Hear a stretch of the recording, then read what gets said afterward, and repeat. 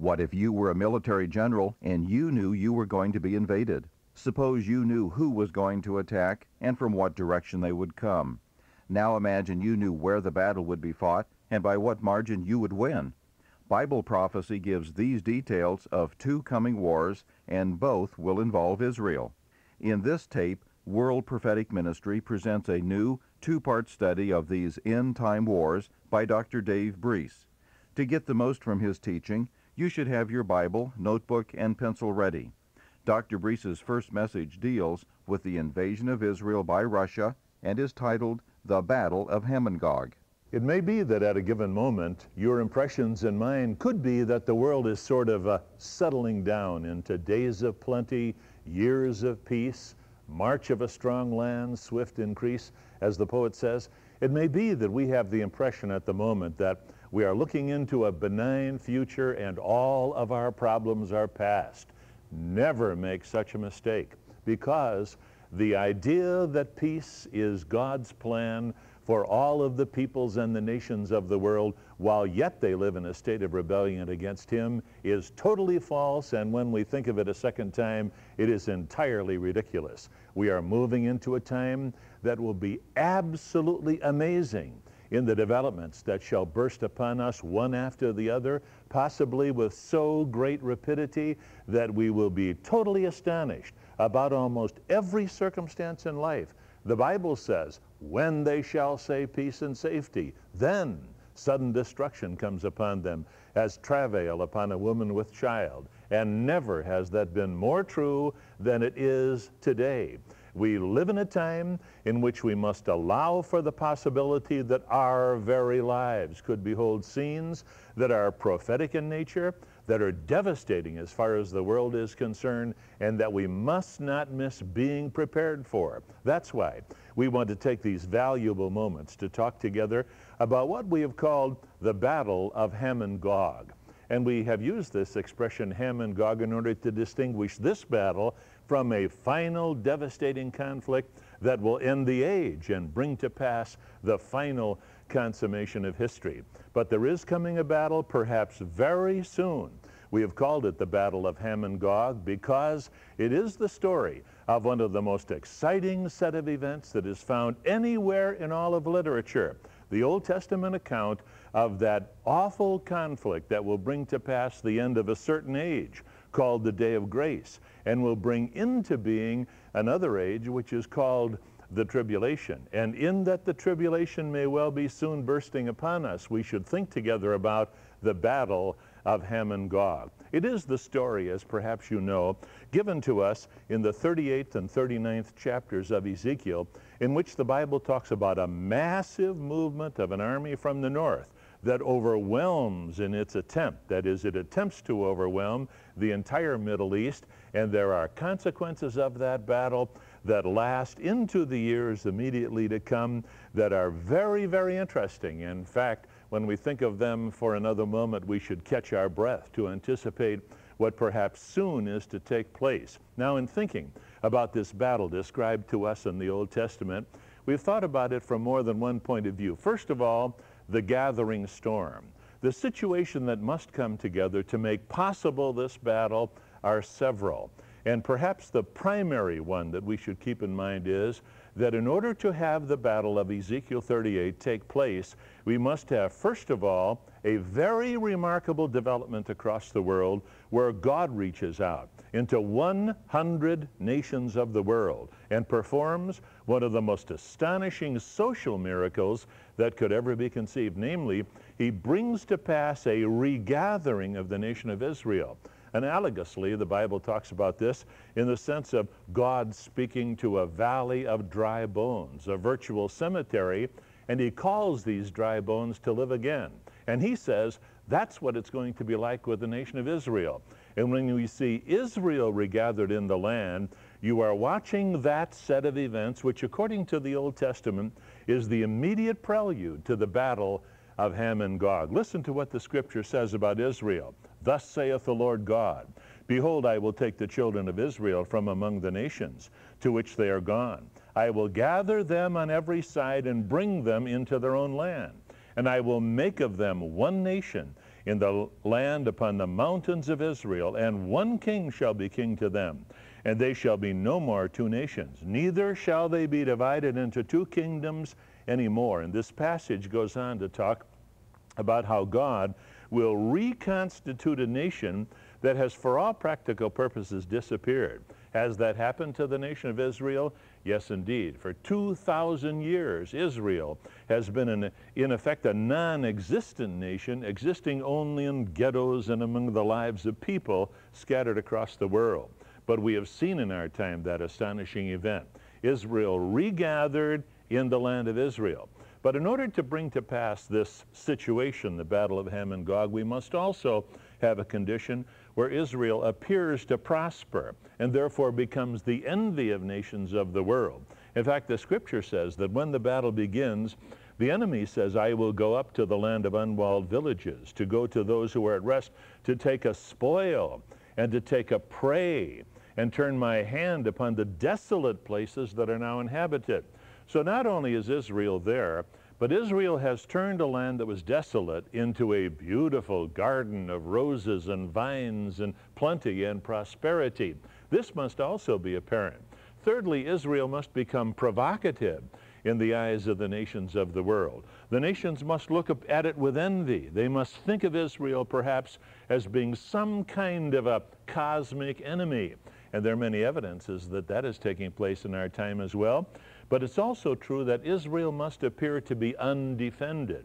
It must appear to possess riches that then become the enemy of the onlooking nations of the world, and especially this nation from the north. Is that happening today? Ah, indeed it is. And by the way, about a nation being undefended or appearing to be so, that possesses great riches, did we not see what could happen to a nation like that in the battle for Kuwait? Kuwait, with its immense wealth, was looked upon by Saddam Hussein of Iraq, and he said, let's go take that land because they can't defend themselves. Any nation of the world that appears to be undefended becomes the object of envy, especially if that nation possesses wealth that may be the desire of those looking on. And that situation, I submit to you, has already developed before our very eyes in the Middle East today. You have Israel dwelling safely. You have other nations, and particularly those named in Scripture, looking at the nation of Israel with great desire. Who are those nations? What do they intend to do? That's what we want to talk about in just a moment. So the Bible says, when Israel dwells safely in the land, which it does as of now apparently, it will become the object of great envy. It will be the provocateur of the nations of the world.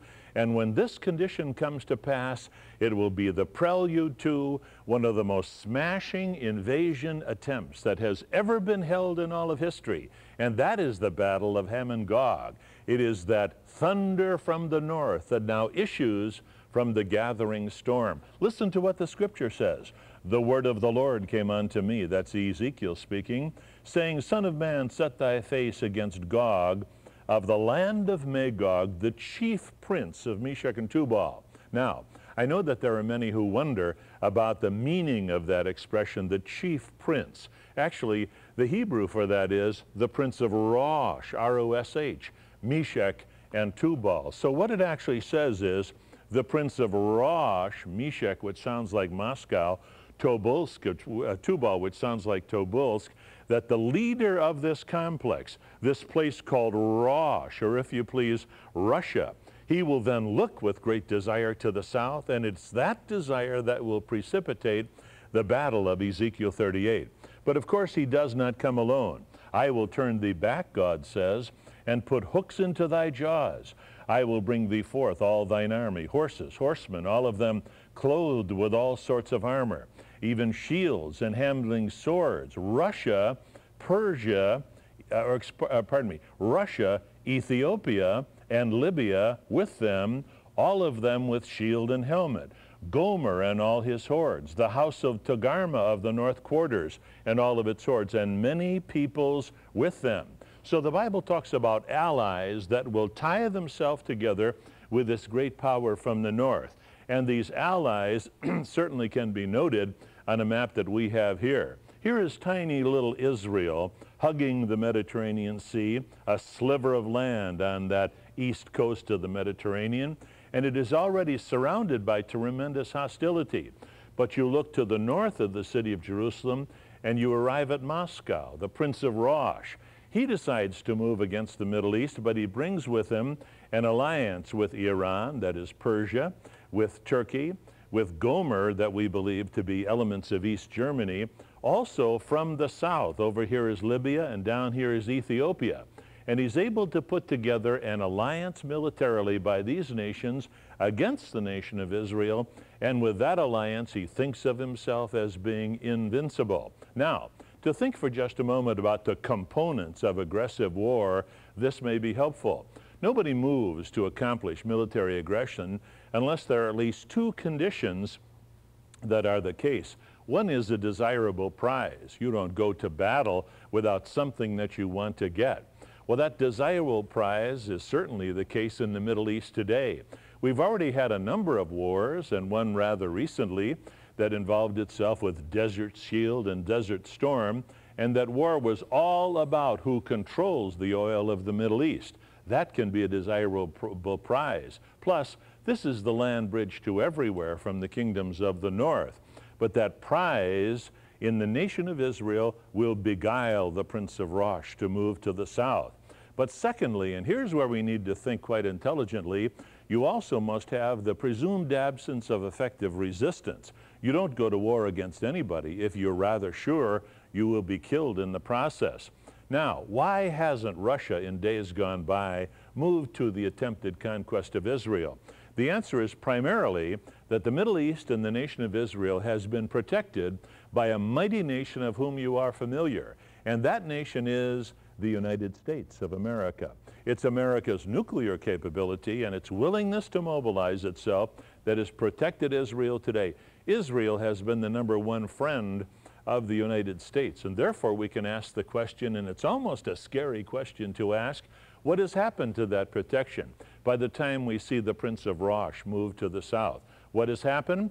A number of possibilities. Possibility #1 is that America will have been the object of some kind of a military blow that will take it out of contention in this battle for the world. I've noticed a verse in the midst of this military description in which God says what he will do upon this battle occasion on behalf of the nation of Israel. But then he says, I will send a fire on Magog and among those who dwell securely in the coastlands, and they shall know that I am the Lord. So God is talking about somebody else, someone who thinks that he dwells securely in the coastlands, and that nation and other nations will also have an effect come upon them from this devastating war, by which they will be reminded of spiritual reality as well. Is it possible that sending a fire to the coastlands may even mean that God would send a fire to the coast of the United States? I have some friends who analyze this, not particularly from a Christian point of view, but they had long thought of the possibility of America being the object of a nuclear strike, perhaps especially on one part of its coast, namely the city of New York. If New York were taken out with one nuclear weapon, it would demoralize America. It would take out its business leadership, but not its manufacturing capability, and it would make America at least to be preoccupied with that thing long enough to forget any obligation to protect the Middle East, a possibility that ought not to be discounted. Colin Powell, Joint Chiefs of Staff Chairman of the United States, has said, remember something, whatever else you think about Russia, it's the one nation in the world that could destroy the United States in 30 minutes. That is not to be discounted. When a nation talks about peace, that's interesting. But if in connection with that speech it has 11,000 nuclear warheads pointed at you, then you must be very concerned. But there are other possibilities that could take the United States out in contention for the world. I'm not sure we have time to mention them all, but I want you to think of one in particularly, namely the rapture of the church. The rapture of the church would have an effect upon every nation of the world, but it would take out America's top leadership. It would leave the leadership of America absent so that people would be wondering very much what to do and how to handle the situation. We need to talk more about that in just a moment, and then consider surveying the wreckage of this great battle back in just a moment. We must face the fact that a storm is gathering with reference to the Middle East, and for that matter, with reference to the whole world. People are so prone to believe in peace, but they ignore the fact that the Bible says, "There is no peace, says my God, to the wicked." In fact, the Bible indicates that the veil of peace may many times have behind it the deadly intention of war. And so we've discussed the gathering storm, whereby nations are once again in a position, and particularly the nation of Israel, that could bring to pass this great battle of Ezekiel 38. Russia continues in a position where it could become the impatient individual nation concerned about fulfilling its long-stated desire toward world conquest. Remember something, a nation may talk about peace, but when it has 11,000 nuclear weapons pointed at you, that's what you must pay attention to. Colin Powell, chairman of the Joint Chiefs of Staff of the United States, has said, remember something, whatever you may think about Russia, it still possesses the only capability in the world to destroy the United States, and it could do it in 30 minutes. And so we will see, according to the scripture, an army move thunderously from the north in its attempt to conquer the Middle East, and particularly to destroy the nation of Israel. What will happen then as a result from that battle? Well, there are some concomitant developments that we need to keep in mind that will produce a part of the wreckage and the new set of intentions that will come upon the world out of that. While these events have been going on with reference to the regathering of Israel, the positioning of the nations of the world, there will also be, according to the scripture, a reconstitution of a tremendous empire called the Northern Empire, or the Fourth Kingdom, a revived Roman Empire. That has taken place as we have watched these events, and that Roman Empire revived produces a very charismatic and communicative and convincing individual called the Antichrist, the man of sin. Now, the Bible says that the Antichrist will make a covenant with the nation of Israel. Is that covenant perhaps in the offing today? Yes, it is. Israel looks out from that narrow sliver of land and says, who can we depend upon to be our friend for the days to come? Israel is not now satisfied with the attitude of the United States. The Israeli publications that we have the chance to see here in the United States point up the fact that a new anti-Semitism is developing in the United States, whereby Israel must look in other directions for a real friend. What will Israel do? Israel will look out from the ramparts of its tiny nation and decide that America cannot be depended upon. All they get is maybe from America, and so what do? They look, of course, to the emergent empire, and that is the empire of Europe. And on the basis of the covenant that they make with the leader of Europe, Europe, in my opinion, has sent an army to the nation of Israel in response to that covenant to keep the oil lines open and all of this. When this tremendous invasion comes from the north, the leader of Europe will have a piece of the action in destroying that invading army from the north, and therefore before an onlooking and amazed world will take credit for having saved the world from this last smashing, irrational outburst coming from Russia. But the wreckage will be that Russia and its armies will be destroyed. In fact, the description of that is quite pointed in the scripture. The Bible says, and they that dwell in the cities of Israel shall go forth, and shall set on fire and burn the weapons, both the shields and the bucklers, the bows, the arrows, the handspikes, and the spears, and they shall burn them with fire 7 years. It will take 7 years to burn the weapons that are torn from the hands of that awful and beleaguered invading army. It also says, in 7 months shall the house of Israel be burying them, that they may cleanse the land. And here is especially where the expression Hamon Gog comes into play. They will bury them in a place called the Valley of Hamon Gog, the multitude of Gog, the multitude of people who were led by this aggressive military leader. They will be buried in all probability by the millions in this place called Hamon Gog. And the wreckage of that battle will not be that the world ends or the nations are destroyed, But the world will rather reconstitute itself with no longer the threat from the Prince of Rosh, Meshach, and Tubal, but this leader of Europe. Out of this amazing victory, that is from his point of view, will be escalated to world leadership. What will he produce? Peace and plenty and prosperity?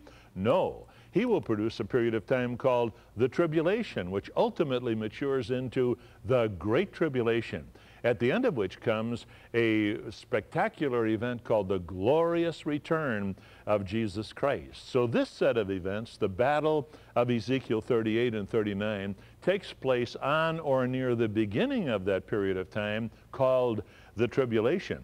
And it makes possible that set of events whereby the Antichrist is escalated to world power. Now, there are many events that grow out of this, such as what is the timing of the rapture of the church. We need to discuss that on subsequent broadcasts, but let me say to you that the Bible, in the midst of all of these things, says finally the world will be destroyed. But you and I can survive that destruction with the gift of God, which is everlasting life, which comes from knowing Christ as personal Savior. Don't believe in the promise of peace. Be prepared for the battle of Haman Gog and all of the remarkable events that shall come out of that.